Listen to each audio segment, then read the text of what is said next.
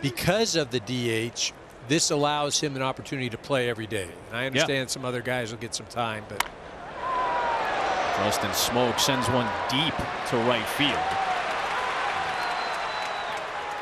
That's gone, huh? That's gone. Man, it is interesting to try to tell where these balls are going, and Justin Smoak connects and rudely greets Dwayne Underwood in his first inning of the season. 4-1 Brewers on top. You know how I knew that was gone? I'm listening to the dugout sounds, and I'm hearing, rah, rah. That's all you got to go by right now, EK. See, this pitch up in the zone, maybe even out of the zone, but it's out over the plate, so Smoak's able to get to it. He's just watching that thing. It hits the fair pole, foul pole, whatever you want to call it.